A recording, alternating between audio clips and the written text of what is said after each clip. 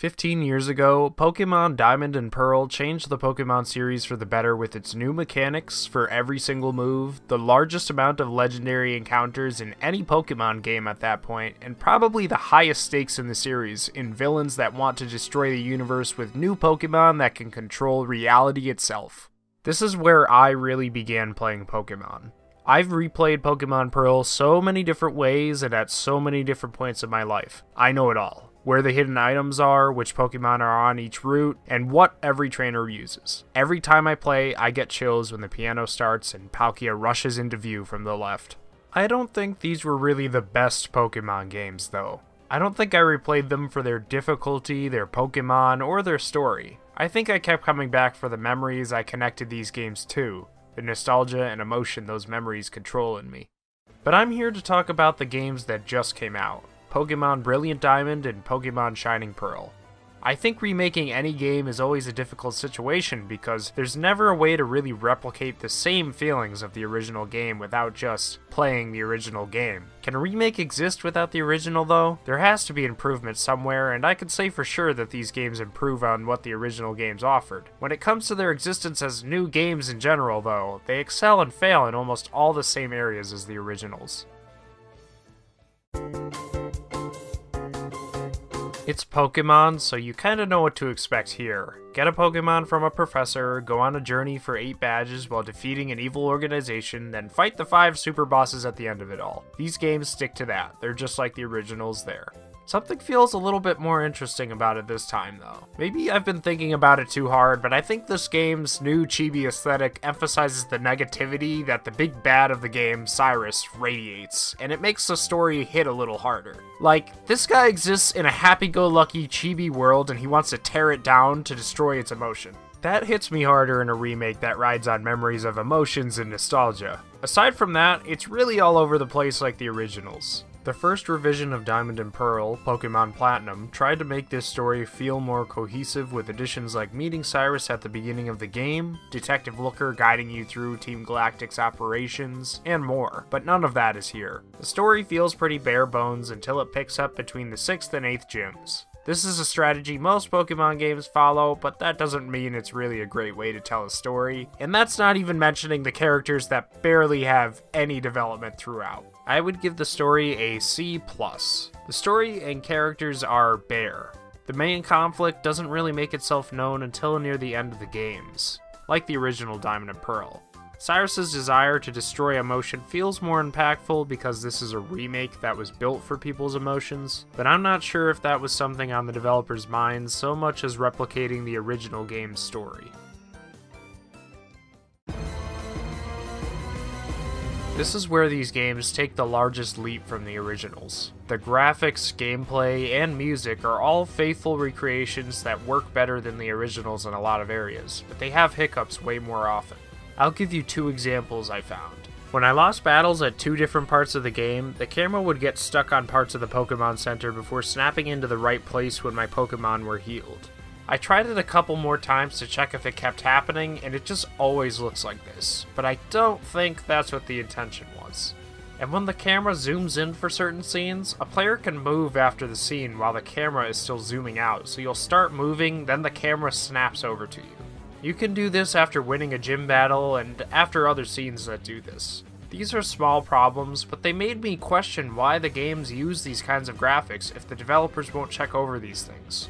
There are some genuinely nice looking moments though. I love all the animations for trainers in battle. The original games were limited there, even in Pokemon Platinum, but these new games make old characters feel way more lively and animated than they ever have, with very fluid and snappy movements. I think the only thing I really didn't like were the blank expressions from trainers while they spoke in battles. My rival would say all of this determined stuff with the most average look on his face. Battles themselves have their issues too, like with Pokemon moves. When I used Rock Climb, the UI didn't show the health bar when my opponents took damage. Another UI problem with battles was during Pokemon changing. The UI stutters in and out for a few frames while the Pokemon come on screen. It's really jarring to look at every time.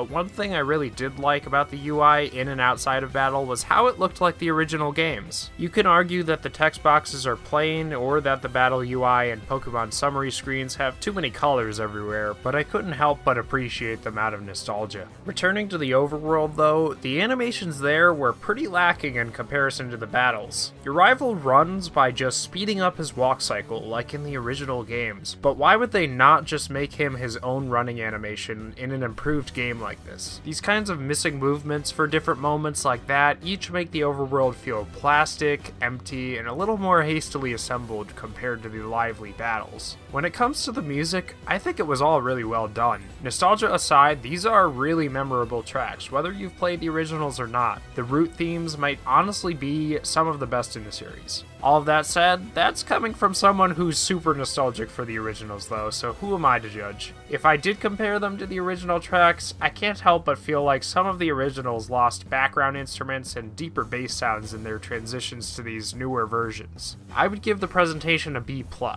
Overall, the music is awesome. The graphics have problems here and there with UI issues, strange movements, and a few broken cameras though. Battles look great with nice trainer animations despite blank expressions during dialogue.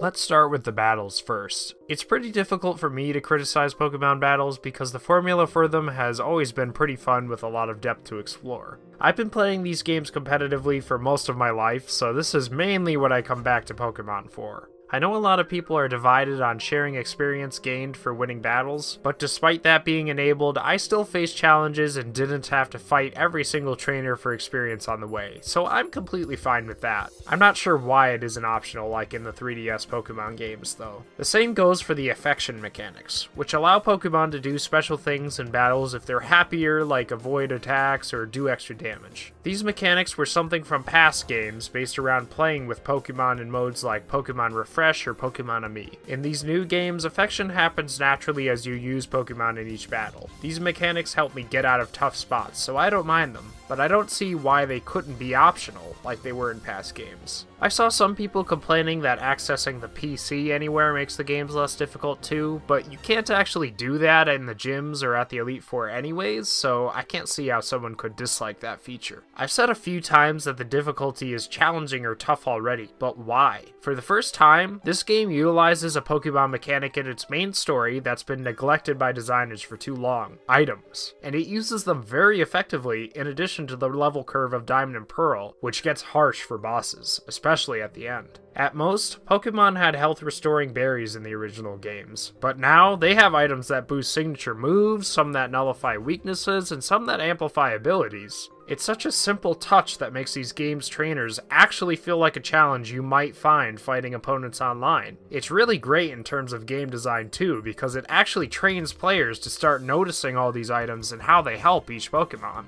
The overworld layout is very similar to Pokemon Red and Blue, with a large amount of the region opening up with each HM you gain access to, especially after the second gym once you also have access to the new Grand Underground to explore. You can choose which gym to do third between two different routes, which is at least a little freedom that returns from the originals. I really enjoy when any overworld gives you some options or choices to explore, so I liked that. What's not so great is the lack of any real changes to how you explore the overworld though. Hidden moves that Pokemon can use in the overworld are back, but as usual they're mostly just simple A button interactions with rocks, trees, or waterfalls that remove them or traverse them. At least in the originals there was some sacrifice and strategy with what move you wanted to sacrifice for an HM. This is what the original games were designed around, so there are areas on the map in these new games that don't really make sense being there now. It seems like they just exist to be faithful to the original games. There's no kind of challenge to you encountering a rock or a tree on a route that you just need to press A on. This time, I think they should have at least added some kind of minigame or more exciting button inputs to call a wild Pokemon for an HM as a challenge to take the place of sacrificing a Pokemon's move, or something like that. It would have definitely made it more interesting to explore than just mashing A through text boxes. I would give the gameplay an A overall. Battles are more challenging challenging than the original games thanks to the developers utilizing usually overlooked parts of the battle system. The choice of instant HMs in the overworld is probably better than sacrificing Pokemon moves for them, but it needed something else to make exploring more fun than just pressing A without any other challenge. Pokemon Brilliant Diamond and Shining Pearl were built on nostalgia, but I'm not sure their new additions to the original Diamond and Pearl really offset the problems they inherited from those original games. The area they do improve on the most, the graphics, also suffer from problems that make things feel strange at times. To sum these games up, they were another way for me to watch Palkia rush in from the left and hear that piano play. The memories I connect with that are nice, but it feels kind of cynical now. It feels cynical that these new games didn't have a single story moment unique to themselves, and didn't add any significant new moments for its characters, or any development really, like the past Pokemon remakes have at least attempted to do. They feel like they exist just for the sake of filling some kind of remake gap with how little they change. I love good memories and nostalgia, but what good is a new game about my favorite moments if there aren't many differences or improvements to flesh out the original experience? Maybe I was expecting too much, or maybe I was too fond of something that wasn't all that amazing to begin with? If you haven't played the original games before, these are probably worth playing because they're an accessible way to experience what Diamond and Pearl offered. Otherwise, I'm not sure I can recommend them if you have an easy way to play the original games, or Pokemon Platinum, which actually did improve a lot of the things that these remakes don't bother with. I would say that these are the definitive Diamond and Pearl experiences, but when they don't really do much to improve those original games, they're not ahead by very much. You could play the originals and probably have a similar experience. I'd say that's a first for Pokemon remakes because even games like Omega Ruby or SoulSilver really did feel distinct from the games they were each based on. Though the gameplay has improved from Diamond and Pearl with an effective use of items, the overworld has problems with its gameplay and its graphics. It seems like it's trying to get by on nostalgia alone with how little it tried to change for the original games, which just comes off as cynically trying to fill a remake quota to me. That isn't necessarily bad, but it feels strange that these games are trying to masquerade as the originals most of the time instead of trying to distinguish themselves by improving more of what the originals offered. I'd rate Pokemon Brilliant Diamond and Pokemon Shining Pearl as a B+.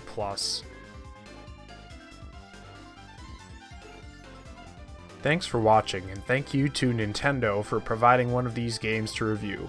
If you enjoyed this video, leave it a like and subscribe for more. You can also back us on Patreon through the link in the description. Thanks to all of our patrons for their support. This has been Kody NOKOLO signing off, and always remember to return to the source.